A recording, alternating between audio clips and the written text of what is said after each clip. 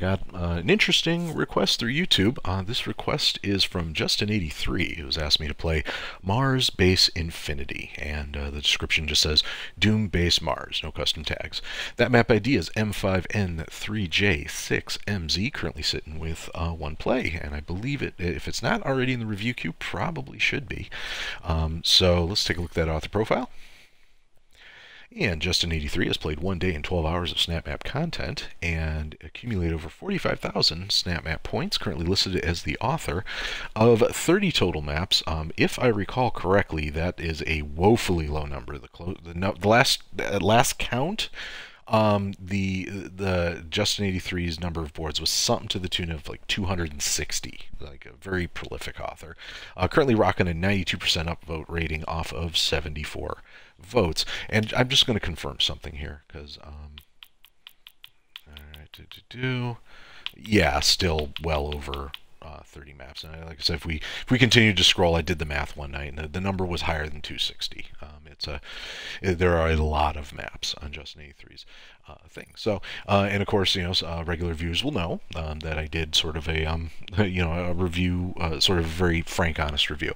What I will front load this on this is say that there was some indication in the request that Justin83 has been, listening to some or taking some of my feedback and using it. So I've been assured that this has been a fully tested experience. Oh, by the way, this is also set up for multiplayer, which is interesting. It looks like it's actually set up for 2 different teams. If I'm reading the iconography of what's going on there correctly. So, in any case, I will be playing this solo, and let's go ahead and just check out Mars Base Infinity. So, Mars Base to Infinity and beyond. Obvious joke is obvious. Let's take a look at how much of my feedback has been used. Okay, so first of all, okay, double jump at the start. That's good. Okay. Weapon wheel, we have one, but I'm wearing the Praetor suit again. So let's go over it again. And of course, one of the first weapons is the chainsaw. Okay, so I will repeat this again. This is feedback I've already given Justin. The use of the Praetor suit leaves not only are you taking away the player's choice of custom armor, but you are leaving the player vulnerable to a bug that crashes Doom completely. So if I take that chainsaw and I die while holding that chainsaw, there is a 25% chance it will crash my game. So I'm not really inclined to take the chainsaw, and I'm also not crazy about the fact that this motion is not happening with my cool custom armor. So, now, if it turns out there are story elements that explain why I'm wearing the Praetor suit, then all is forgiven, but those story elements need to be there. Okay.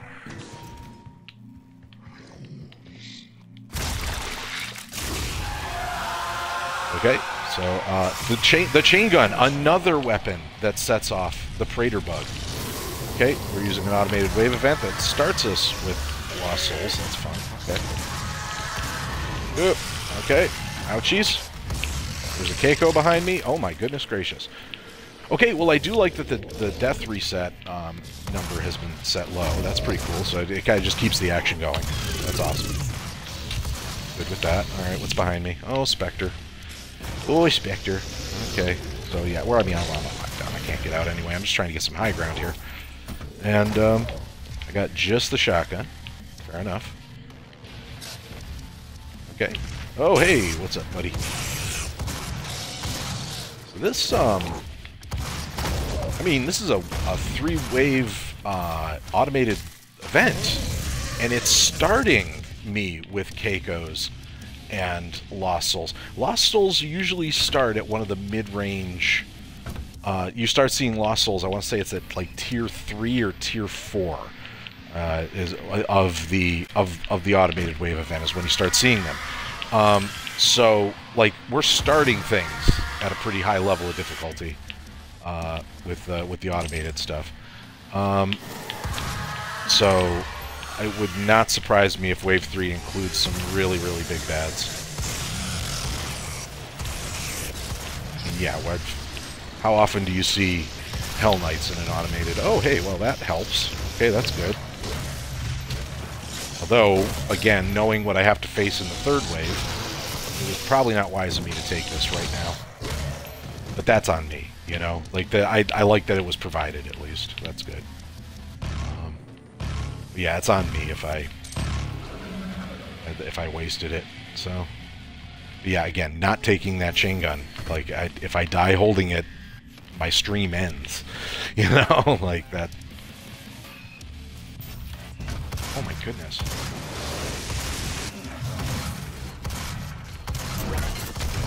Complete, like, I don't want to belabor this, but one of the things is, like, you know, like I said, Justin83 has been pushing for a very long time for me to review his boards again after I explicitly said I would not. You know, I made it very clear that unless he was going to start taking my feedback, I wasn't going to do his boards anymore. Because, you know, like I said, he has something to the tune of over 260 boards that he's made, and he's got tutorials about how he makes these boards in like 10 minutes. And you know, my feedback was very clearly, it shows, you know, like, so I mean, this is, like, I'm not really sure what player experience we're going for here. There's no story elements, but all this risk I'm expected to take on to play the board as designed, which, you know, I'm not sure why the Praetor suit has to be on right now. I would really like to be able to pick up that chain gun. That chainsaw would have been super useful, although I'm not seeing ammo pickups for the chainsaw, so, you know, it is what it is, but still. Now I gotta go take on a couple of cybermanks with nothing but a shotgun. Theoretically, where'd they go? Okay, there we are. Oh, there.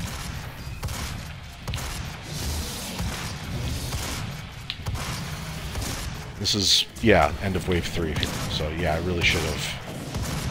Yeah, I mean, I can't remember ever playing a map where the automated wave events brought out cybermanks, like, much less 2 of them.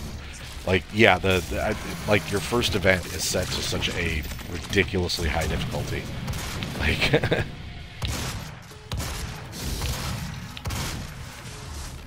okay, I won't say ridiculous, but still, I mean, first gambit of the game, and, you know, here we are. So.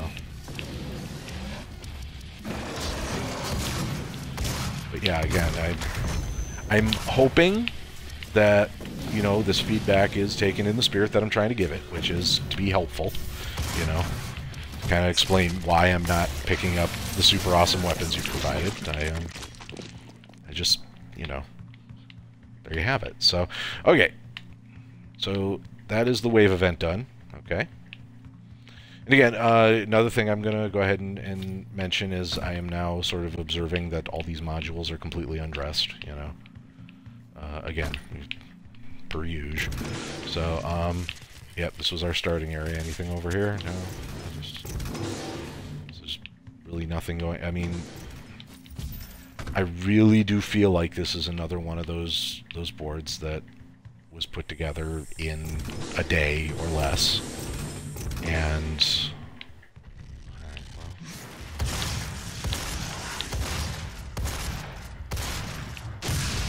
Alright, well... Nope. And kaboom. There we go. Okay. Alright. Over here, nothing, not really. Okay, I mean, okay, we got a little bit of decal work here, that's good. Okay, that's although that could just as easily be the... I can't even tell. So, alright. Alright, let me see here. Alright, and... Alright, we got more baddies coming up. Alright, a couple of these. Alright, and... yeah, okay. Alright. That's done. Next. More hallway. Another undress module. We got anything popping up here? Nope, just another door. So, you know, mismatched rooms. Okay. So, okay. Another thing I've brought up. Okay, so let's see. Where's the module where we got attacked? It was in here, right? Okay. So, 1 module. 2 modules. 3 modules. 4 modules. 3 of those modules are transitionals, so, but there's really no excuse for nothing to have happened in that room. Alright, another wave event. Where's this one starting us off with? It is starting us with, oh my god, so, oh my god. I have any other weapons in here? Like, that's, oh my goodness. Like I said, we're starting with what was Tier 2 on the last wave event, so we can expect to see a couple of Cybermanks again. Ooh, Demon Control Grenade. It's something. Alright, so... Alright, I don't use this very often, but any port in a storm. Let's see if there's anything over here. Rocket Launcher! Oh, finally, an upper tier weapon I can frickin' use without worrying about the stupid glitch. Alright. Alright, there we go. Alright, now, I wonder where the armor is for this? Or, I mean, the ammo? Let's find out. Alright, unless am I getting ammo from these guys? I didn't check. I don't think I am. I mean, I'm seeing tons of shotgun ammo all over the place, but... Let's see here. Alright, yeah, I'll take a health bit, why not? Okay. Alright, yeah, not seeing any rocket launcher ammo anywhere, or, you know... So, anything else down here? Not really. No! Alright, just... see, if I kill him, it starts the next, it's very likely to start the next wave, which I'm not ready to do yet, because I want to kind of fully explore this area. And yet, nothing up here either, so... Alright. Let's do it. Okay, now I recognize how wave events work in this room. Everybody's going to try to group up down here. So I'll get all the little guys down here, and, like... then I can worry about the bigger guys later without having a bunch of ips up my ass, so... Alright. Alright, so...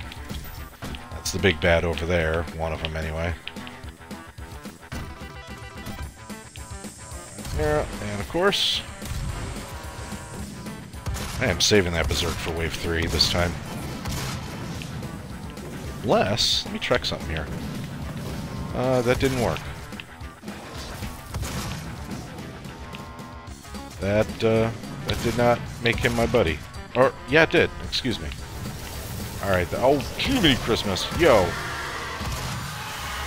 Oh. Oh, what the?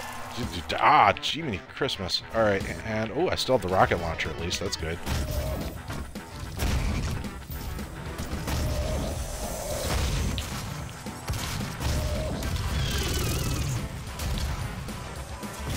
Oh, you kill-stealing son of a... There you go. Alright, pally pal. There we go. Got myself a little blob stomper on my side, I guess. Alright.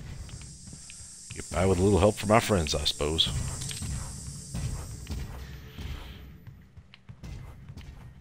Alright, so now we're in here. Well, hey! Look! Window dressing!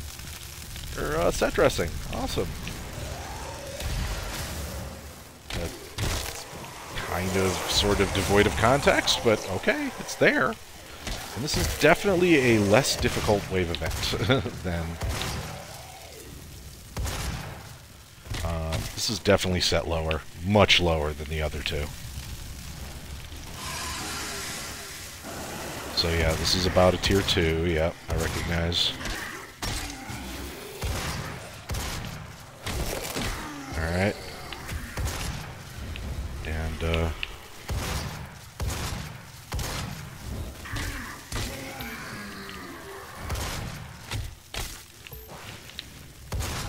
Alright. Wave 3, and this is about the time... Is it this one or next one we start seeing Lost Souls? Oh, okay. Alright, good.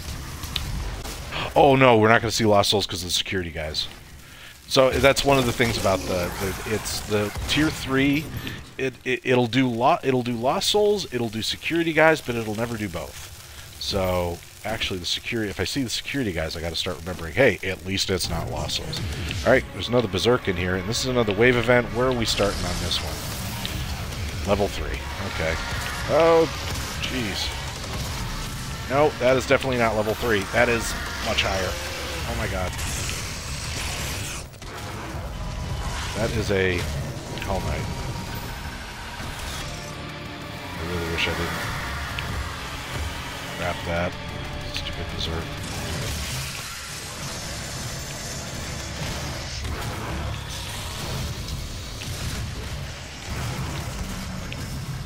Oh!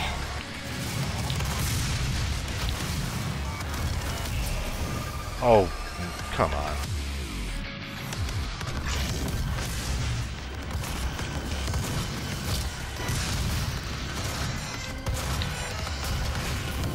I just did it twice. Oh my god, this filter. Why? Why? Am I starting in the rafters? Frickin' why? Okay, well, I mean, this is an automated wave event, so there's like a 50-50 chance the automation is doing that, but frickin' why am I starting in the rafters? I don't care whose fault it is. Holy cow, that's a stupid place to start. Alright.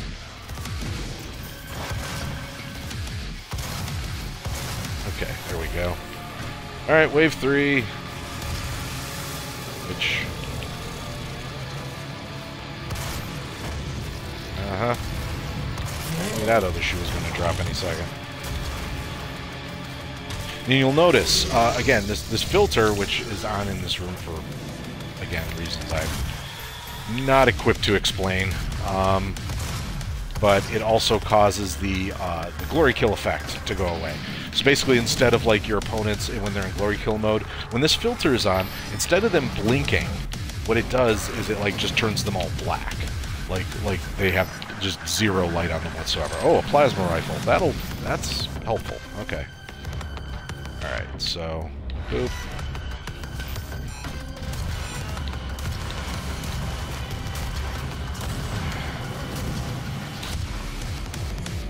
Alright, that still hasn't ended the wave event. What else is creeping around in here? Where are you creeping like a creeper, creep? Where are you creeping like a creeper? Another reason I hate automated wave events.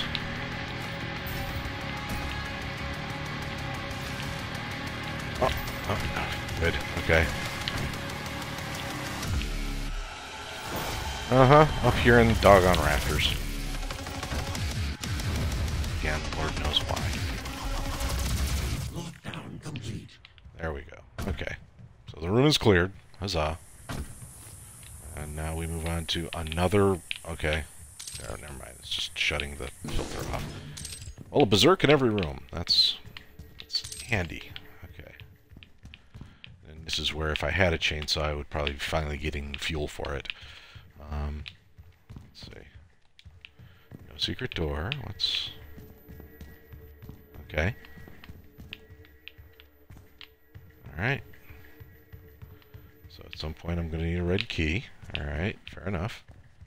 Alright, we're going to comb every inch of this room for anything that could be inactivatable. Okay, so Gauss Cannon, which is another weapon that sets off the Praetor Suit bug. So we're up to 3. Oh, here it is. Big-ass room. We're supposed to be looking for this little-ass key. With no POIs, which is so... separate. I mean, like before... Oh my god, seriously, we're starting automated wave event with Barons of Hell. Well, at least we got room to move this time. And, you know, just do it. Get up and do it. Everybody knows you hate the automated wave events, and so far this board has been nothing but automated wave events. Oh no, there were a couple of hallway encounters. Those were big little moments of respite there. Okay. Alright.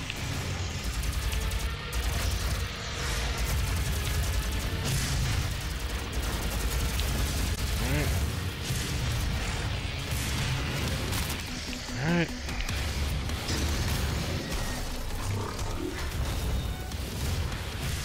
So yeah. So basically, it's not even like, you know, I have complained before about big bad spam, but I have found one thing that is worse than big bad spam. Automated big bad spam. Like, to know that this wasn't even a deliberate decision by, you know, the map designer. To know that, you know, this is, like, there's no I'm in a room just shooting things. There's no... So what, you know? So you know how like they have those like little frozen, those little frozen White Castle burgers that you can like just get out of the microwave and like warm it up, and you know, you can have your White Castle burgers. You know, allegedly they taste kind of like suck. You know, they are the flavor of sadness. They really are. But like that, you know, the thing is that like fresh White Castle isn't that much better, but it's still better than the sort of like throw it in your microwave and fire away kind of thing. And in both of those cases, you know, you go to like a Fuddruckers and eat their hamburgers, and they're frickin' delicious, you know. Like, generally, they're using the same recipes, or I won't say the same recipes, they're using the same ingredients, you know, but doing it's three completely separate ways of doing recipes. You got the White Castle frozen hamburgers that you microwave, you got the White Castle burgers that you get at White Castle, and you get like the burgers that you get at Fuddruckers, you know, and everything in between, obviously. But we're trying to keep this simple here because, like, as I've said in the past, you know, I feel as though my feedback is not getting listened to, and I'm trying my very best to explain what it is that really just gets me annoyed when I'm this deep into a Justin83 board, you know. And that thing is the difference between microwave White Castle, fresh White Castle, and Fuddruckers. Fuddruckers is going to be your folks that, you know, they have the same ingredients to work with that every other SnapMapper has. They have, you know, demon spawners and teleporters and logics and everything else. Everybody's got the same toolkit to work with, you know.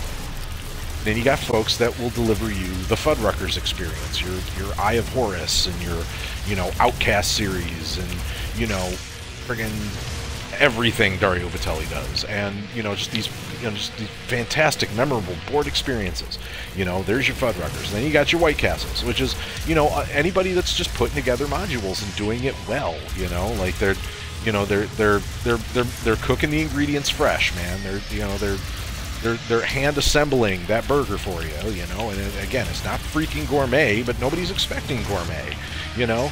And then you've got the White Castle burgers that you take out of the freezer and throw in your microwave. And that's what this is. This is not even just not even, you know, just not. I don't feel like anything has actually been done by the artist apart from assemble stuff, you know. Like, it's all just sort of thrown, like, the components of a SnapMap were thrown into a microwave and, you know, reheated and are being just served up. And, you know, I feel like, you know, there's never any window dressing in these boards. There's never any sort of expression going on. It's just putting stuff together and throwing it out there. And I don't get it, you know. And of course, you know, poetically, it ends with me hitting a mix-on switch in the elevator module, which regular viewers, I'm sure, will understand the significance. And the map is not broken, you know. I mean, I didn't have fun with it, but the map is it's not broken, you know. It works. It is a well-engineered map, and I'm not going to vote it down. I'm certainly not going to vote it up either, you know. But there I am completing it, and, you know, somebody else played it and downvoted it before I got here, so, you know, what are we going to do? But anyway, you know, so, yeah, so the comment, again, I'm going to reiterate, the comment that I received from Justin83 asking me to review this map was very insistent that the map was tested, and that it, you know, there was an indication, there was sort of it was implied, not outright said, but implied, that Justin83 understood that if I do a review of a Justin83 board, it will be because I am giving feedback, and that implies that you've been listening to the feedback I give both yourself and others, and, you know, are taking that to heart. I am definitely not seeing that. Now, the last map I played, this is I mean, I'm just going to use the word SLAPMAP. This is another slap map. This has been slapped together. You know, let's not cut brass tacks, because I was much meaner in my last one than I even plan on being right now. And I'm going to let you know right now, I am agitated, you know. But, you know, So what's going on here? Okay, is again, you've put a bunch of modules together, you've thrown a bunch of prefab encounters in there, adjusted some numbers, and in some cases, so like it's very arbitrary. Like I can see from the way that the automation is, which waves it's pulling. I used automated waves for Pain Train, and I had to watch their performance very closely because I tested that map like 100 times. So I know the performance of the first few tiers of the automated wave event system, and I could recognize those automated waves and how far ahead of those your encounters were, and more importantly, as we moved deeper into the map, how some of them came back in and regressed a little bit and then got ridiculously hard at the end. And I'm just sitting there, I'm going, like the reason I will not use an automated event for big bads that or anything that goes that high is because big bad spam is not fun or engaging or intriguing in any way. It's just throwing a bunch of stuff out there and seeing what sticks. It's not fun combat. It's a slog. And the thing is, you can make that fun. You can make that fun, but that's the part that takes time. You need to get in there and add some story elements, add some context to what is going on in your board. Tell a story, any kind of a story. Tell me why, for example, when I go in one room, suddenly everything is red. Why am I wearing the Doom Guy suit? I mean, give me reasons for these things, and all of the complaining goes away. Because at this point, though, you're just arbitrarily throwing switches. You're turning on the campaign models. Why? Who knows? You're setting the encounters, high then low then high again. Why? Who knows? There's berserks in every room. Why? Who knows? You go through entire rooms that are just empty and nothing ever happens in them. Why do we even have to walk through them in the first place? Who knows? Nothing makes sense in this. It's just a sort of a start to finish thing, and it really does feel like you just took all the components of SnapMap, just sort of shuffled them about until a working map occurred and called it a day. And I know for a fact that's what you're doing because you made a tutorial video of you doing just that. And I don't like playing these kinds of maps. I don't enjoy them, and you continue to ask me for these reviews. And I don't understand why. And I'm doing this review solely to kind of make my point that I'm willing to give people second chances and third chances and all that other stuff. It's not even about chances. If you can just conduct yourself, a little, like there are people that, I review all the time. Like Watts, man, he's one of my favorite map makers. How many Watts the boards do I actually have videos of, though? Because half of them I have to stop in the middle for reasons that pertain to my personal tastes. And Watts, he takes all of that feedback on the chin, and he just says, all right, well, I'm going to use this to improve my maps and do this, that, and the other, and the maps improve, and and things get fixed, and it's awesome. That's why we all give each other this feedback in the SnapMap community. This is why we talk to one another. This is why when I ask somebody, when somebody says something in one of my YouTube comments, they ask me a question and I answer it, and then they answer the answer and we have a discussion. That never seems to happen with you, Justin83. You leave a message asking me to play one of your maps. I play your map. You don't comment on that. I ask you questions in the comments. You don't respond to those. You don't seem to talk to anybody in the SnapMap community. You don't seem to play people's maps because, again, you have like a day of playtime, but you have over 260 maps. And going by my division rule, you're nowhere close to the amount of playtime to justify having 260 maps in your library, of published maps. I mean, there's no other way I can explain this, and if you're just not going to watch this video, then you're not going to get it either. And I feel like my point is now made. I'm just not going to waste my time anymore, and again, if I do see a faint glimmer of hope that yes, I have specifically addressed these problems in my maps, I have actually spent more than a day doing a map. I've gone through and I've added set dressing and story elements and all this other stuff. It's coming at me and saying, well, I'm not an expert in custom geo. You don't have to be. You can use the standard modules and still tell a fun story or demonstrate something other than just throwing a bunch of random stuff together and hoping it sticks. You just gotta, again, play more snap maps. See what people are doing in their snap maps, the highly voted, highly rated. Play stuff in the community spotlight that's or stuff that's at the top of the areas you do want to get good at. You want to make, boards with good boss battles in them. Play a few hours of boss battle boards. There's a whole section of just boss battle boards. There's a whole section of escape boards and, hard boards to see what hard really feels like. It's not, and hint, it's not just setting the numbers ridiculously high on an automated wave event. There's more involved in that, and again, I cannot stress this enough. I don't understand why people feel the need to turn on the campaign models, but I mean, with other people, it's like, okay, maybe they like to do this, they like to do that, but I mean, in the case of watching the way you design boards, Justin83, I can't help but think you're just flipping that switch arbitrarily, because it's how everything else seems to happen in your map designs. It's like I feel like you don't even have a reason for the things you do, and that's why I'm going to ask you again, if you do want me to review your snap maps, at the very least, meet me halfway and stop turning on the campaign models. Especially if you're going to throw in all these gigantic weapons that crash Doom when you're wearing the Praetor suit and snap map. Just please, just that one thing, and my mood will lighten up. I promise you. But that if you can do just that one thing, I will know you're listening. Just that one simple thing. And that one simple thing is, do not check the box that says use campaign models. Don't check it. It's easy. This is the easiest thing you could possibly do, because it's not doing a thing. You actually have to do less work for this to happen. Just, that's all I'm asking. Thanks. And in the meantime, yeah, I mean, just work on your maps for longer than a day. Decorate them, tell stories in them, make the combat compelling. Just do something other than just throwing stuff together, please. All right, so Mars Base Infinity, Justin83, map IDs right there. You can play it if you want.